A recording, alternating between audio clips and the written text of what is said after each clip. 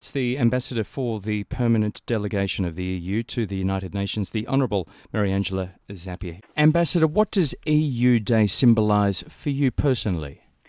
Well, for me personally, I was born in '59. I'm telling you a secret. For me, the European Union is where I was born, basically. So it's really like a birthday.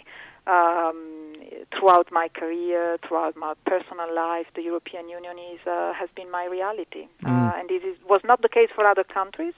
And this year is the 10th anniversary of what we call the big enlargement, where we greeted in our big community basically the rest of the European countries, and we reunified the European continent. Yes. How would you describe the State of the Union, the state of the European Union in 2014? Give us an impression of your sense of the state of the EU at the moment.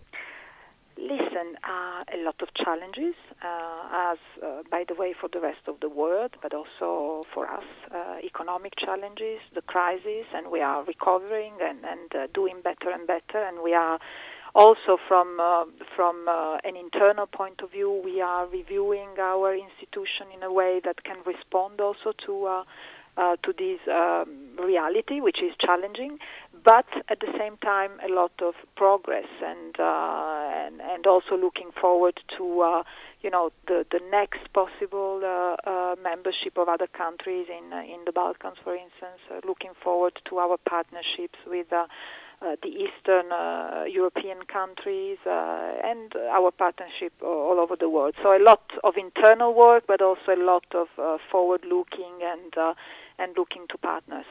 Ambassador, as we wrap up this afternoon, what is the focus of your activities as ambassador for the EU to the UN at the moment? Listen, I would say human rights.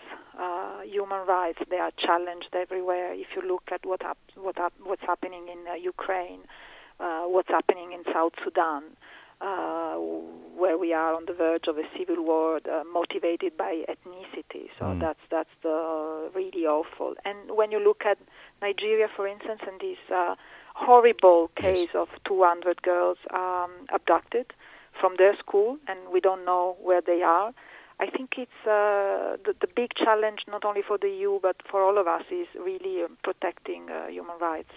Ambassador, so delightful to have you on Drive Time World Radio Switzerland this afternoon. Have a good weekend, and we wish you happy EU Day for today. Thank you very much, and it was a great pleasure to be with you.